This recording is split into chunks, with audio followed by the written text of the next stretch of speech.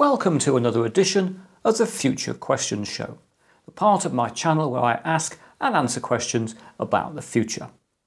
Coming up this time, I'm going to say a bit about the singularity, a bit about the future of human waste, and I'm going to reveal the winner in my recent 3D printing competition.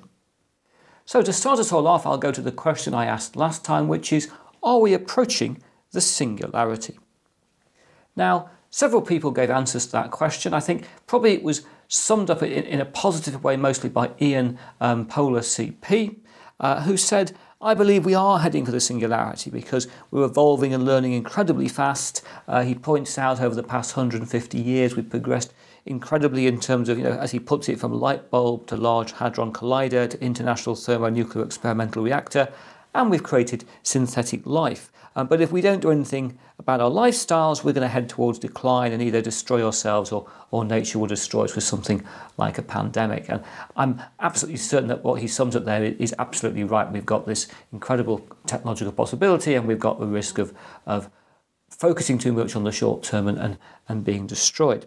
The erudite polymath put it in a similar way. The mega and micro trends we have within nano, bio, info, cogno, nanotechnology, biotechnology, information technology, cognitive science, means we are heading towards a singularity, and each development builds on previous development.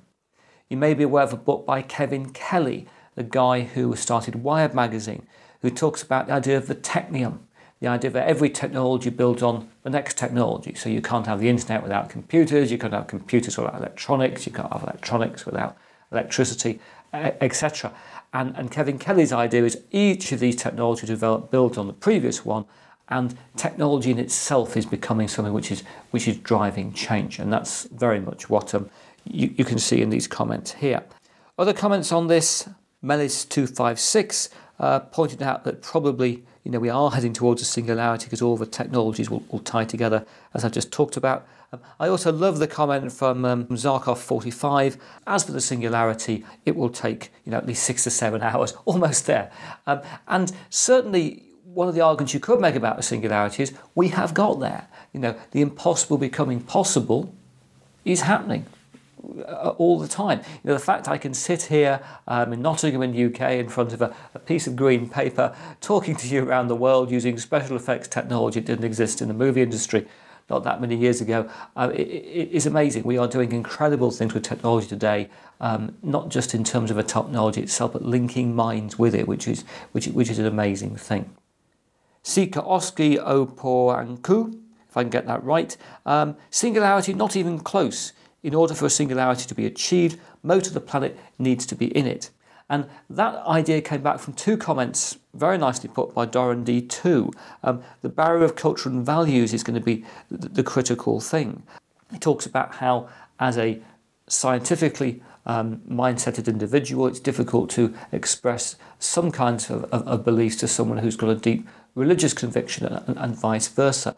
And therefore, one of the challenges we face is misunderstanding, miscommunication because of belief systems. As he puts it, after that, a greater barrier to overcome than the barrier of language is the barrier of culture and values. And I think that's one of the things we tend to forget with the singularity argument. Yes, it's about new technology and technology, building on technology and doing amazing things. But ultimately, society has always been founded on two pillars. The pillar of its technologies, whether those technologies we use to build the pyramids or the technologies we use to go to the moon, but also the narrative, the story, the belief system of society that determines how we use technology. And I guess for me, the issue we really face is that will we reach singularity? Will we continue to reach singularity in terms of new technologies that make the impossible possible? Yes, I'm sure we will. Will we reach a point where all of our problems are solved and we get to a utopia because of that? Probably not. And the thing that will hold us back, the thing that might lead to our ultimate destruction in our current form, won't be whether we've got the technology or not, or even having it and using it to destroy ourselves. It will be that narrative society. It'll be a lack of communication between peoples and cultures. That's something, as you may remember, I discussed quite a bit in my video about the new narrative, as well as in the singularity or decline video. Right, let's take some entirely different questions. This one here from Yuan Albaran. Hello, I'm from Mexico City, which is extremely polluted. Do you think there could be technology in the future that could help us clean the air in the city? Yes, I think there will. It might be incredibly sophisticated technology like nanotechnology that can clean the air. Or more fundamentally, it'll be using organic stuff. This is put very well by this comment here from Spinas Fu. I know one technology, plants in every roof, balcony, street, etc., would clean the place up, make it look great. I'm sure that's absolutely the case. A similar comment we got here was from Warmax, who asked, what sort of excrement sewerage system will we have in the future? And particularly went on to talk about the fact that our current system of lots of absurd pipes underground is not very sensible. I picked this particular comment out, and some of you even labelled it as spam, which is terribly unfortunate. I picked this comment out because very recently I live in a block of flats and we've been dealing with rats which have been getting into the walls and the roof, and they've been coming in through the drains. So I spent a lot of time looking at footage like this of the drains that feed our properties that I've never really thought about before, and realising what indeed a daft system it is.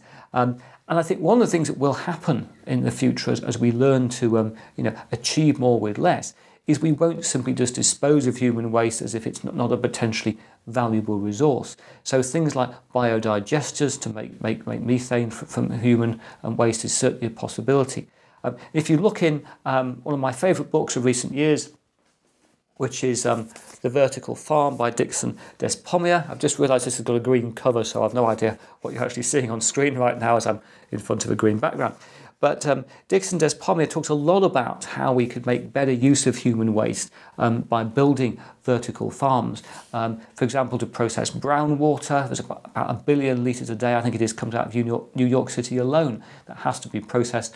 We could use that to help grow plants. We could feed it to synthetic algae to turn to plastics and biofuels. And we could use things like plasma arc gasification systems, which is where you take waste in a powdered format, you introduce it into an electrical arc, creates a lot of heat, you can power a turbine, and yes, you use energy to run the electrical arc, but you get a lot more energy out, about 6 to 1. So I think human waste is going to become something we don't just go and try and get rid of it and flush it down the system, it gets jammed up and full of rodents.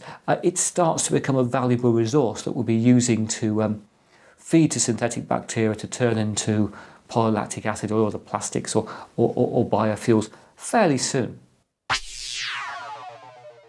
Right, that moves us on to the results of the 3D printing competition, where I asked the question, why will 3D printing be revolutionary? Lots of people answered that, over 100 entries to that competition to win a copy of my latest book, 3D Printing, The Next Industrial Revolution. Difficult to pick out the winner. I found myself sitting there going back and forth and back and forth. So I thought I'd highlight a few of the really good comments about 3D printing people made and then show you the runner-up and the winner. Turn to the comments. One of the first ones I liked was this one from Taylor Rantz. Can I just have the book, please? Great comment, nice try, but no. Next few comments I really liked. There's one from John Giscombe. It will be revolutionary because it will once again unearth and rekindle humanity's ultimate purpose to reawaken our ability to create. 3D printing from Hergelani. It will revolutionise the world due to one simple thing, turning consumers into producers. That has to be true. Benedict Nwankwo, similar idea, 3D printing will narrow the gap between reality and dream. Chandler Jones, I particularly like the comment, it will give us the potential to eliminate homelessness, allowing us to 3D print out houses on site and snap them together, something that's already starting to be experimented with something called the Kamer Maker in Europe. Bill Gow, 3D printing will trump Amazon.com, the same way Amazon.com trumped bricks and mortar shops. A very interesting comment to read on this particular morning when Amazon has just launched a 3D printing section on Amazon.com. How long will it be before Amazon is offering an online 3D printing service? Other really nice comments, Zorion18, the technology of the millennia. Imagine a massive printer building entire spaceports or even entire habitable planets. I must admit, you're the first person I've actually seen raise the issue of 3D printing entire planets. Fantastic idea. We could do a Death Star from Star Wars while we're at it, perhaps. Finally, Armedi1, I love this comment. We'd be able to print a steak that never moved. Back to food printing, something I will return to in another video not that far into the future. So then, let's move on to the runners-up. Two of these in no particular order. Dave Coy Kendall. People will essentially be able to live their entire lives in possession of a single lot of raw material that can be printed, broken down, reprinted, etc. Brings us a little bit back to the human waste thing. Rather than waste and getting rid of it, we'll keep reusing our waste to make new stuff on and on and on by reprinting it. Something we might also do, of course, with nanotechnology. And the other runner-up here was M1 America. 3D printing will allow personal and local manufacturing to prosper. The means of production will be shifted to the people. This may restore the narrative of the Industrial Revolution again. We're back to narrative. Every man or woman with a good idea will be able to tinker with it in their basement. He sees a flood of innovation coming. Fantastic thing. But all of those comments, whilst they're great, weren't the one I picked as the winner. This is the one I picked as the winner. From Daniel Ballard, 3D printing will be revolutionary because it will change the way we all relate to the stuff that we use to live our lives. Specifically, from having to adapt ourselves to what others make to tailoring our stuff to our own particular needs and tastes. We'll each be our own brand, no longer dependent for identity on big name, consumer and product branding. For me, that comment pulled in all those other ideas about means of production and empowerment, all that stuff that comes from 3D printing. So I've contacted Daniel and as soon as he sends me his contact details, I'll send him off the copy of the book. Right, so we must have, of course, a question for next time. And the question for next time is, will you fear or welcome the rise of the robots? We live on a planet which has already got over 8 million things that can be classed as a robot, making cars, disposing of bombs, going around our floors, potentially hoovering things up. But in the next maybe 20 years, we're likely to start to see humanoid robots, things like Honda's Asimo, literally walking amongst us, being relatively smart. Is that something you're looking forward to, or something you think could go horribly, horribly wrong? So, if you want to talk about that, please leave a comment down in the comments section here, and we'll talk about those next time. Other than that, thanks for listening to this edition of the Future Questions Show, and I hope to talk to you again very soon.